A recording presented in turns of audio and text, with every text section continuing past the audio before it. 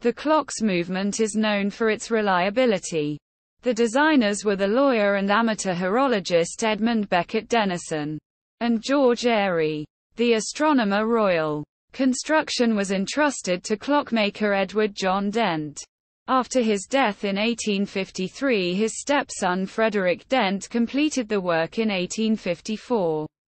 As the tower was not completed until 1859, Denison had time to experiment before its installation in April that year.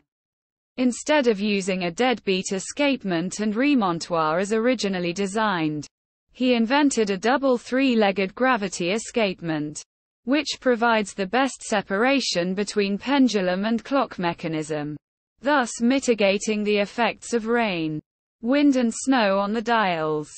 Denison never patented his design, and it quickly became the standard on all new high-quality tower clocks.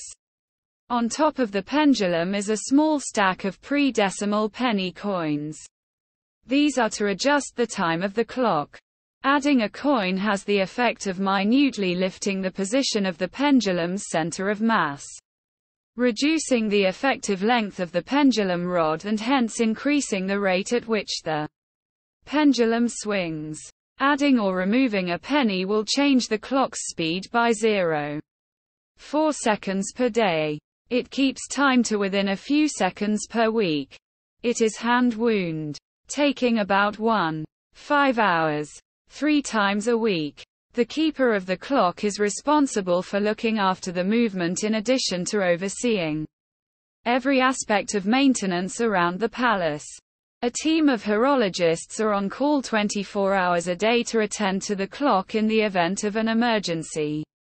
On 10 May 1941, a German bombing raid damaged 2 of the clock's dials and sections of the tower's stepped roof and destroyed the House of Commons chamber. Architect Sir Giles Gilbert Scott designed a new 5-floor block. 2 floors are occupied by the current chamber, which was used for the first time on 26 October 1950. The clock ran accurately and chimed throughout the Blitz.